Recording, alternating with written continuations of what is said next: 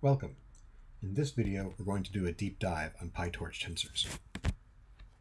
In a PyTorch deep learning model, all of your data, inputs, outputs, learning weights, these are going to be expressed as tensors, multi-dimensional arrays that can contain floating point, integer, or Boolean data. In particular, in this video, we're going to go over some of the ways to create PyTorch tensors, how to use tensors in mathematical and logical operations alone or with each other, methods for copying tensors, how to move to GPU for hardware acceleration, manipulating tensor shapes, and the PyTorch NumPy bridge. If you haven't already, I recommend going to the PyTorch examples repo and downloading the interactive notebook that goes with this video. Okay, so in the first cell here, we'll import PyTorch. We're also going to import Python's math module to use some constants it has. First thing we're going to go over is creating tensors. So here we have the very simplest way to create a tensor, the torch.empty call. The torch module has multiple factory methods that will let you create tensors with and without initial values and whatever data type you need. This is the most basic way to allocate a tensor, torch.empty. Here it's going to create a 3x4 tensor, and we can see that the object itself is of type torch.tensor. Now, when you run this cell, you may see random looking values in the output. That's because torch.empty just allocates memory and does not write any values to it. So whatever happened to be memory at the time you allocated this tensor is what you're going to see here. One quick note about tensors and their dimensions and terminology. Sometimes when we have a one-dimensional tensor, we'll call it a vector because it's just an ordered tuple of dimensions or of coordinates. Likewise, a two-dimensional tensor is often referred to as a matrix, and anything larger we'll always call a tensor. Now, more often than not, you'll want to initialize your tensor with some value. Common cases are all zeros or all ones or random values, and the torch module provides factory methods for all of these. So here, if we run the cell, you get the things that you might expect from the method names. You get a 2x3 tensor full of zeros, a 2x3 tensor full of ones, and then tensor full of random values between 0 and 1.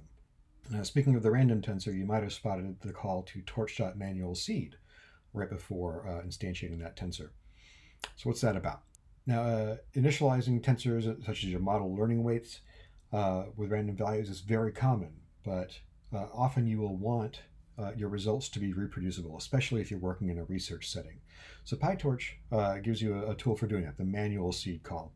Anytime you call manual seed with a particular integer seed, you will reinitialize your pseudo-random number generators and get the same results again when you call them. So here in the following cell, as an example, we call manual seed, we call torch.rand, we get some values out, we call torch.rand again and get some values out. Then when we call manual seed again and do those two torch.rand calls, we'll see both times they yield the same values.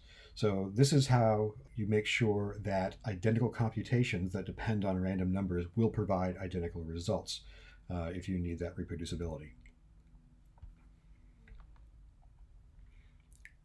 So often when you're performing operations on two or more tensors, they will need to be of the same shape. That is, having the same number of dimensions and the same number of cells in each dimension, or the same extent in each dimension. All the factory methods I've shown you on the torch module so far have corresponding methods appended with underscore like.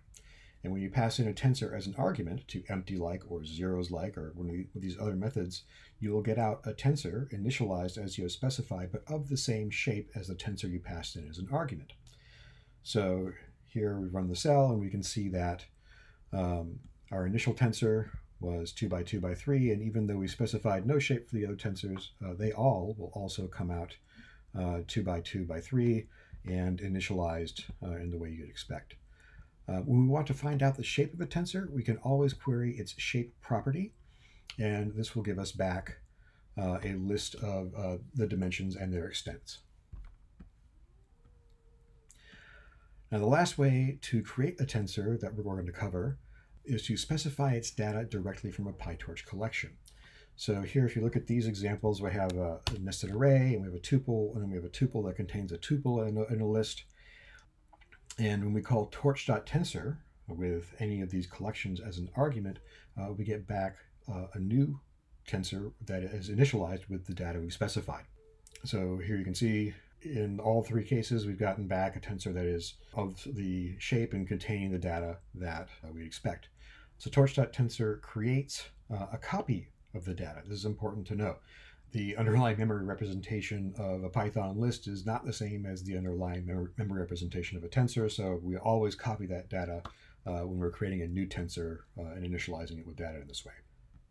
Now, I mentioned earlier that tensors can have floating point or integer or Boolean underlying data types. The simplest way to specify your data type is to do it at creation time. So here in this cell, I'm creating an int 16 and a float 64, and you'll see A, when I print it out, is a set of ones represented as 16-bit integers.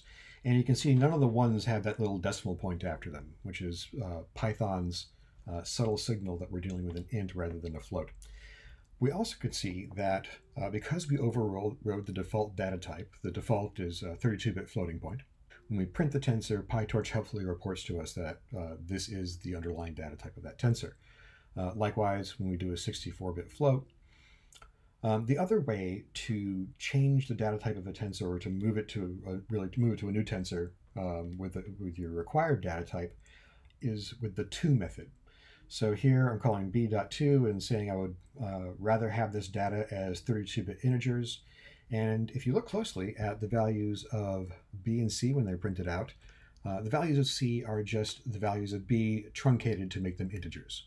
So it's a float to int conversion there. The other thing you may have noticed here is that I specified the dimensions of the tensor as a tuple. Canonically, PyTorch expects a tuple for a tensor's dimensions, but when the dimensions are the first argument of a method, it lets us cheat a little and just put in a series of integers. But here, to make the code a little more readable, I've separated out the tensor's shape as a tuple. The data types you can use are Boolean, 5 types of ints, and 4 types of float. Let's look at basic arithmetic first and how we can make tensors interact with scalars. Now, if we run this cell, see, just look at the first line. Here we're going to create a tensor full of zeros, and we're going to add the integer 1 to it. So what does that mean to add an integer to a tensor? Well, here we're going to be doing this operation element-wise over every element of the tensor. So every 0 in that tensor should have a 1 added to it. And if we look at our output, that is in fact what we see.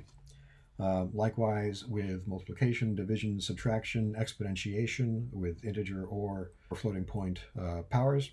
I'll also note that because the binary operation between a tensor and a scalar puts out a tensor of the same shape you had originally, you can chain together these arithmetic operations intuitively. And you can see that in the line where we created the 3's. Now, doing these same arithmetic operations with 2 tensors behaves sort of intuitively like you'd expect. So we take our 2's, our little 2x2 tensor full of 2 floating point 2's. We're going to use the exponentiation operator, and we're going to specify the powers 1, 2, 3, and 4. And so here, the mathematical operation is going to be done element-wise between corresponding elements of each tensor because they're of the same shape. And so if we run this cell, you can see that in fact powers of 2 are in the first tensor. We've added 2 tensors, 1's and 4's to get 5's, and if we multiply 3's and 4's, we get 12's. A key thing here is that all the tensors that we've shown you in these examples of these tensor binary operations are of identical shape. So we can see when we run this cell that when we try to do an operation with 2 tensors of different shape, we get a runtime error. Even though these 2 tensors have the exact same number of cells, there's no natural way to map between the 2. So in the general case, your tensors will have to be of the same shape. There's one important and useful exception to that, and that is what we call broadcasting. Here is an example. So I've created a random tensor, 2 rows by 4 columns, and I'm multiplying it, here you can see, by a tensor with 1 row and 4 columns. And we actually get out something like what we'd expect So we see our random output in the first print statement, and our second print statement shows all of that doubled. Well, how did we do this? How did we multiply two tensors of different shapes and get an intuitive result? So broadcasting is a way to perform an operation between tensors that have specific similarities in their shapes. So here, in the cell previous, the one row 4-column tensor was multiplied element-wise by each of the two 4-column rows of the random tensor. So this is an important operation in deep learning. One common example is using batches of inputs. So your PyTorch machine learning model will, in the general case, not expect a single input for either training or inference, but will expect a batch of inputs. So here, applying an operation to each instance in the batch separately, but returning a tensor of the same shape is what you'd expect. So here we have, in our random tensor, we had 2 rows of random values. We multiplied by 1 row of 2's, doing each row individually. And that's akin to the batch operation, that we're performing some operation on each segment of a tensor separately. There are rules for broadcasting. The first one is that no empty tensors. So every tensor must have at least one dimension. And then there are some rules for the relationship between the dimensions and extents of the two tensors that you want to perform an operation on. So when we compare the dimension sizes of the two tensors going from the last to the first, have to have either each dimension must be equal, or one of the dimensions must be of size 1, or the dimension doesn't exist in one of the tensors. Here are some examples that show the rules that I just described. It's probably easier to look at these than to try to reason them out. So we start with a tensor full of 1s. It's a 3-dimensional tensor with 4 layers, 3 rows, and 2 columns. And we will multiply that by a random 3x2 tensor. If we look at the output of that, we can see that we multiplied our random tensor by each of the 4 layers of our original tensor full of 1s. And so what we say, the operation is broadcast over those layers, over that first dimension. Likewise, in the following line, here we multiply a times another random tensor to get c. This time we're doing a 3x1 tensor. And so what does that give us? This follows the rules because in the last dimension, one of the dimensions is 1. In the second dimension, they match, and then the first dimension is absent in one of the tensors. The output there looks like this. So if we think of our random tensor that went into making C as a 3-element column vector, what you can see in the output here, when we multiply it by a bunch of 1s, is that every 3-element column in our output tensor is the same. So we broadcast this operation over every 3-element column in our tensor. Likewise, in the final example, multiplying a random 1x2 tensor times our tensor full of 1s, that does something akin to the previous time, except now instead of every 3-element column having the operation performed on it, now every 2-element row has the operation performed on it. Now there's a PyTorch documentation note on this topic of broadcasting, and I urge you to read it if you are interested in more details. Now, to give you an idea of some operations that will break the rules and not work, all these lines should give you a runtime error. So in the first case, trying to create B, we always compare the dimensions last to first, and B's last dimension is 3, or has an extent of 3. A's has an extent of 2. Those don't match. We can't broadcast the multiplication here. Likewise with C, it's the last 2 dimensions are 2 and 3 instead of 3 and 2. They're different. That won't work. And in the final example, when we try to create an empty tensor and broadcast an operation over one with dimensions, that doesn't work. We can't do it with an empty tensor. Now, PyTorch tensors have over 300 mathematical operations that you can perform on them. Here are a few examples from the major categories. In the first section, we just have some common functions that you might use for manipulating numbers, absolute value, ceiling, floor, and a clamp, which sets min and max values for your tensor. And all those will act on every element of the tensor. Likewise, for trigonometric functions. So here I've created a tensor full of angles, and I want to get the sine of those angles, and then get the inverse of that sine. And you can see from running the cell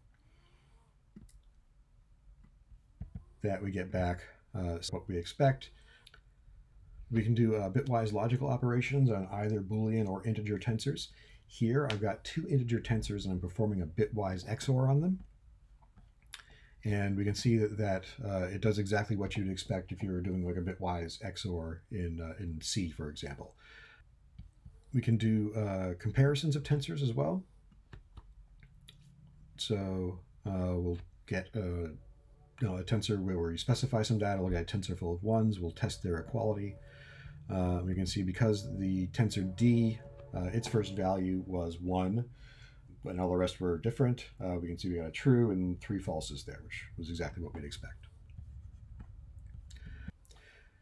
There are also a number of reduction operations that you can perform on a single tensor. So for example, here we can take the maximum of a tensor. No matter how large the tensor, this is going to give us back a single value, or a tensor with a single value. If we want to extract that value from that one element output tensor, we use the .item call. And if you look at the output from these reduction ops, first we get back a tensor with our value in it, and then after the .item call, we've actually extracted the value. You can also do means, standard deviations. There are convenience methods for performing arithmetic operations, including all of the elements of the tensor. So here with the .prod call, we're taking the product of all numbers in the tensor. And we can also, it's another example, get all the unique elements of a tensor. And all these behave more or less as you'd expect. And of course, linear algebra is at the heart of a lot of what we do in deep learning. So there are a lot of vector and matrix and linear algebra operations. So for example, I'll create two vectors that correspond to x and y unit vectors. I'll create two matrices, one of which is just random and one of which is going to be 3 times the identity matrix. We can do some things with them. So torch.cross gets a cross product between the two vectors. So if we cross the y unit vector with the x unit vector in that order, we should expect back the negative z unit vector, which is in fact what we got. We can do a matrix multiplication of our two matrices. So we have our random matrix, and then when we multiply it by 3 times the identity matrix, we should expect that we get back a matrix that is about 3 times the value of our input, and in fact we see that. And you can do more advanced complex operations like singular value decomposition as well. And so this is just a very small sampling of the 300-odd mathematical and logical operations associated with PyTorch tensors. I urge you to look at the documentation to understand the full inventory.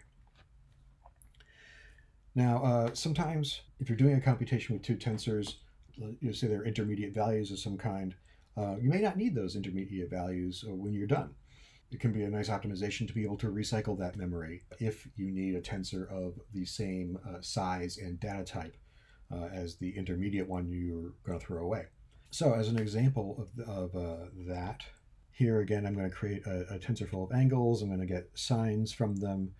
And you can see when we run this cell and check the output that we have A, that's our angles, we have our sines of those angles.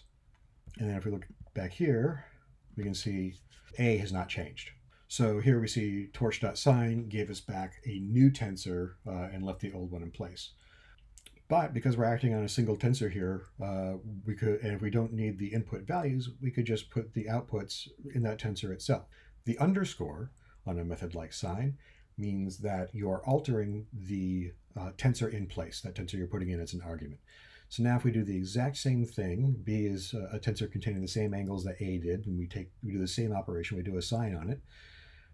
We can see there's our initial angles, there's the output of that sine operation, but this time B has changed. We told it that we wanted to use B's memory for this, and it was of a compatible data type and size, and so B was altered in place. Now if you want to do this with binary arithmetic operations, there are functions for you that behave similarly to the binary PyTorch operators. So here we'll create 2 by 2 matrices A and B. We can look at their values before. Now we'll call the in-place addition method. And you can see here that now A has changed.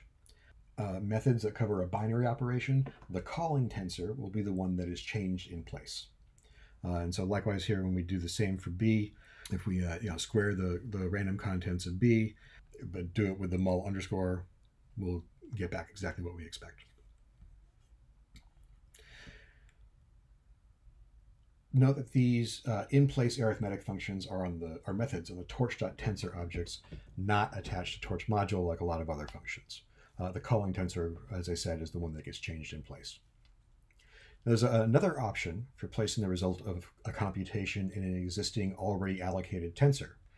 Many of the methods and functions we've seen so far, including the creation methods for tensors, have an out argument that lets you specify a tensor to receive the output. If the out tensor is the same shape as the output and the correct data type that matches the output data type, this can happen without a new memory allocation. So if we run this cell, we'll create tensors A and B, which are 2 by 2 random matrices, and then C, which is a 2 by 2 matrix full of zeros. And we'll use the Python ID call to get the ID of that object. We'll print it out. We will do a matrix multiplication between A and B, and we'll specify C as that optional out argument. And then if we look at our next print of C, we'll see that it's changed. It's no longer zeros. So C was the same size as both A and B. It was the same data type, 32-bit floating point, PyTorch's default. And so when we do that multiplication, specify C to receive the output, we see that it does. We also assign the output as a return value to another label D. And if we look, we'll see that C and D are actually the same object. This assertion didn't fire, so C and D are the same object. And we can also see via an assertion that C's ID did not change. We're dealing with the same object in memory. So I just wanted to give you a tangible example of how all that works. And it works for creation calls too. So when we call torch.rand with an optional out argument, again, as long as the shape and data type are what we want, we will get back a tensor in that same object. So we've seen how to create and manipulate tensors, but what about copying them? Now, tensors are like any object in Python, meaning that if you assign it to a variable, that variable is just a label for the object. You're not making a copy of the object. Create a tensor full of ones in this cell. We'll assign it to A. We'll say B equals A. And if we look, when we change a value of A and print B, the value within B has changed as well. So these are just two labels for the exact same object. But what if you need a separate copy of the data? It may happen if you're building a complex model with multiple computation paths, and so you want to have separate copies of the input to pass to different portions of the model. So in this case, you would use the clone method. So we're going to do something very similar here. We're going to create a 2 by 2 matrix full of ones. We're going to say B is the same as A now, but now we're going to clone A instead of just doing the assignment. We can verify that these are, in fact, different objects in memory with the assertion. And we can verify that the contents are the same with the torch.eq call. And when we change A, again, we can verify that B has not changed when we print it out. So there is one important thing to be aware of using clone, which is that if your source tensor has autograd enabled, then so will the clone of that tensor. We're going to cover this more deeply in the video on autograd, but if you want a light version of the details, here it is. So as an example, let's say you have a complex model with multiple computation paths in its forward method, and the original tensor and its clone, or its copy, are going to contribute to the model's output. Then in order to enable model learning, you want autograd turned on for both tensors. If your source tensor has autograd enabled, which it generally will if it's a set of learning weights or it's derived from a computation involving the weights, then everything has autograd enabled already and you'll get the result you want. On the other hand, perhaps you're doing a computation where neither the original tensor nor its clone need to track gradients. In that case, as long as the source tensor has autograd turned off, you're good to go. There is, of course, a third case. So imagine you're performing some computation in your model's forward function where gradients are turned on for everything by default, but you want to pull out some values midstream to generate metrics. And you want those to be separate from the data that's being acted on. So in this case, you wouldn't want the cloned copy of your source tensor to track gradients. Degrades performance and doesn't actually do anything for you in this example use case. So for this, you can use the detach method on the source tensor. So if we run this, we'll see is we'll create our 2x2 tensor of random values. We will set requires grad equals true. So now every computation subsequent to A will have its history tracked. So we know where it came from and can compute backward derivatives. And that happens with clone. So here we clone B from A, and when we print B, we see that grad function equals clone backwards. That's telling us B is tracking its history. Now instead, if you look at the line where we create C, we say a.detach.clone, and then when we print C, we get the same data, except that we don't get the history attached. If we print A, we'll see that that detach call did not actually alter A at all. It basically just says, do everything as if autograd were turned off. One of the core advantages of PyTorch is hardware acceleration. If you have a CUDA-compatible NVIDIA GPU and the drivers installed, you can radically accelerate your performance for both training and inference. Everything we've done so far has been on CPU. By default, when you create a tensor, it's instantiated in CPU memory. So how do we move to the faster hardware? First things first, we should check whether that faster hardware is available. And we do that with torch.cuda.isAvailable. So if I run the cell, you see it will tell us whether or not we have a GPU available on this device. Once you determine that one or more GPUs are available, you need to put the data someplace the GPU can see it. Your CPU works on data that lives in your machine's RAM. Your GPU also has dedicated memory attached to it. Now, whichever device you want to perform your computation on, you must move all the data needed for that operation to memory accessible by your target device. Now that we know that we have one or more GPUs available, we run. Now there are multiple ways to get your data onto your target device, but the easiest way is at creation time. You can see here, when we have a CUDA GPU available, we will create a tensor with an optional argument. It says device equals CUDA. When we create a tensor that we want to move to a GPU, is we'll use the optional device argument on the factory method. Now, all the factory methods I showed you for creating tensors will take this device argument, and here we're putting in the string CUDA to say, or we'd like to move this tensor into memory accessible by the GPU. When you print the tensor, you'll see that it reports that the tensor is living on the GPU device.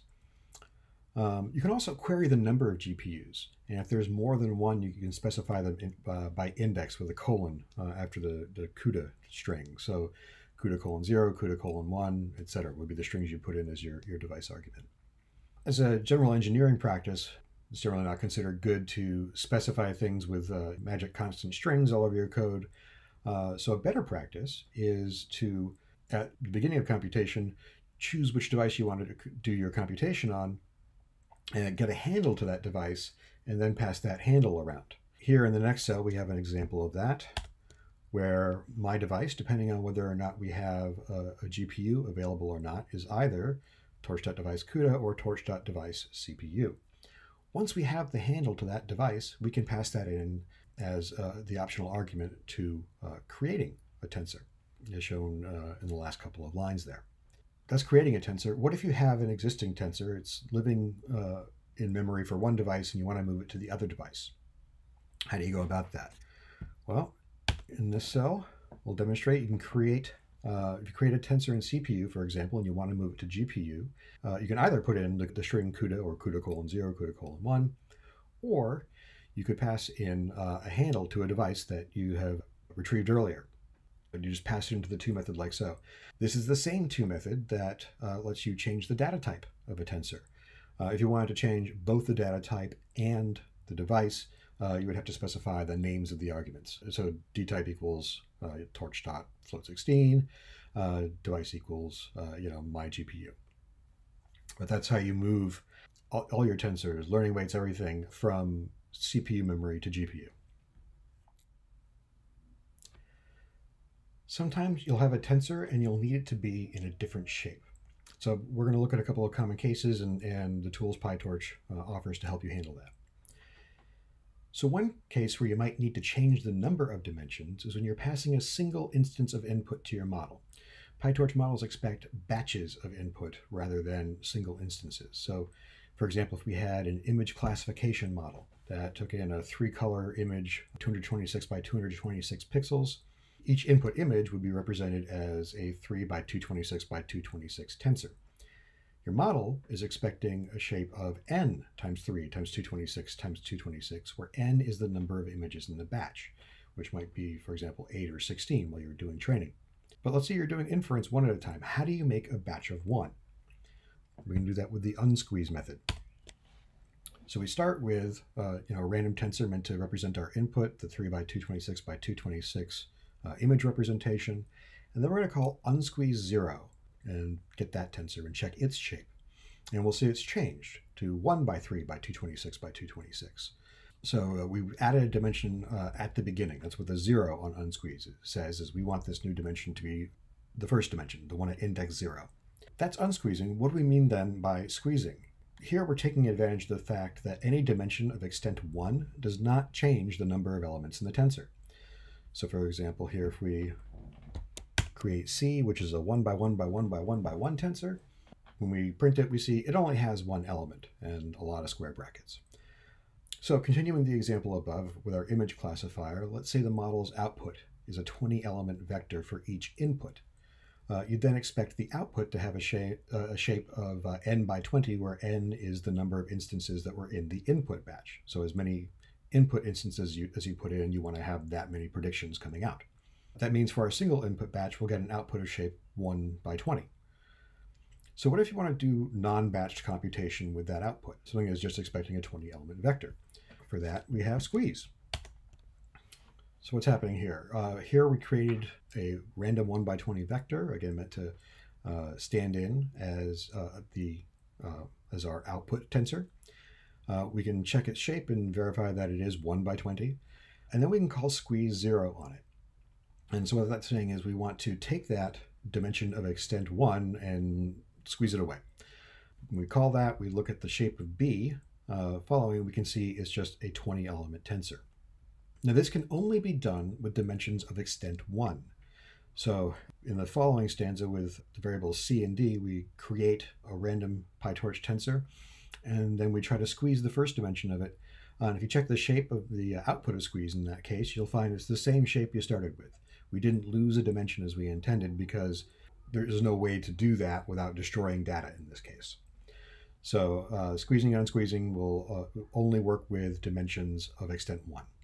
Another place you might use unsqueeze is to help with broadcasting. If you recall earlier, we had some code when we were demonstrating broadcasting where we took a 4 by 3 by 2 tensor, multiplied it by a 3 by 1 tensor, and the result, once we had the dimensions aligned, was that every 3-element column in our original tensor had the same operation applied to it, the same multiplication. Now, what if instead of 3 by 1, we just had a 3-element column vector that we wanted to broadcast some operation over A? If we look at the next cell, we can see that if we just look at A and B as they're created right away, broadcasting can't happen there. The trailing dimensions don't line up. So what do? We use unsqueeze in this cell to create an extra dimension of extent 1. And then when we multiply the random 3-element vector against the larger tensor, we can see every 3-element column in the tensor has the multiplication operation broadcast over it. So this can be a way to manipulate dimensions to get broadcasting to work for you without having to transpose dimensions on either of your tensors.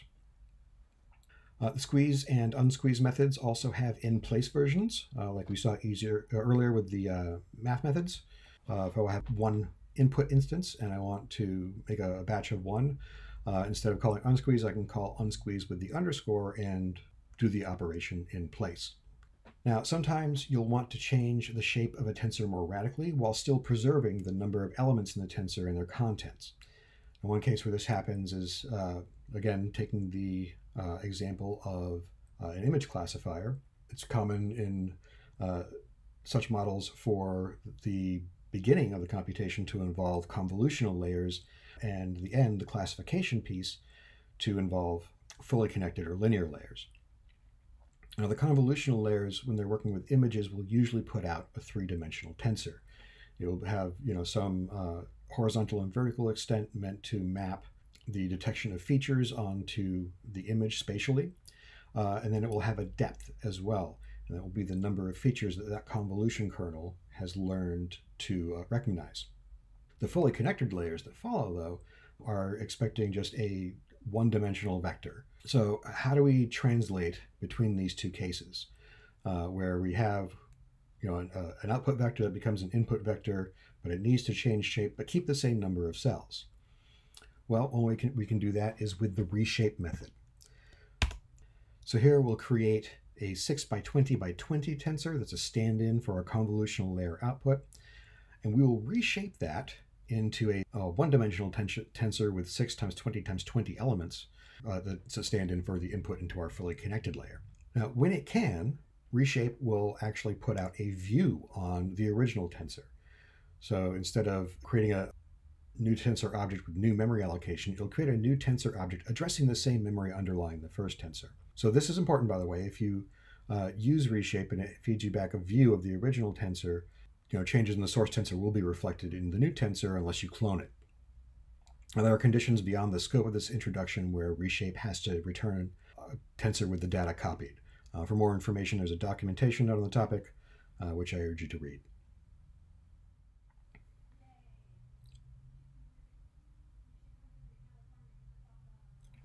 The last topic we're going to cover on this introduction to tensors is the data portability between NumPy tensors and PyTorch tensors.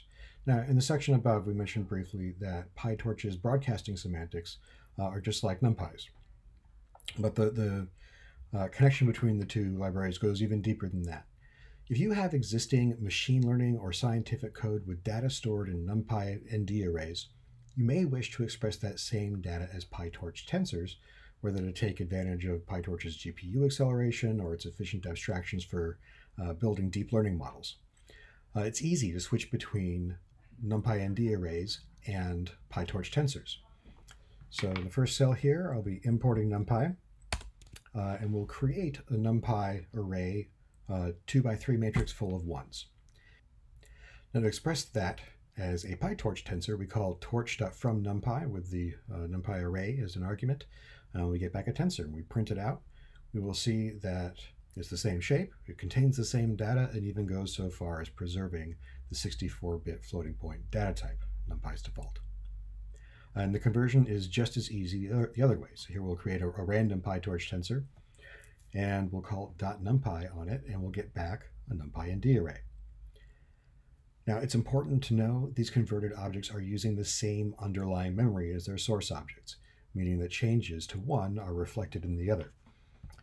So when I run the final cell, what you'll see is change the value of one element of a NumPy array, and we see that reflected in the PyTorch tensor that we made from it. Likewise, when I change a value in the PyTorch tensor we made, it's reflected in the NumPy tensor we created from that. So again, if you have code already that's manipulating your data in NumPy, moving it over to PyTorch is a breeze. That is our first deep dive on tensors. The topics we covered today and the documentation at pytorch.org should be all you need to get going on the videos later in this series, but as well on your own work within PyTorch. Thank you for listening.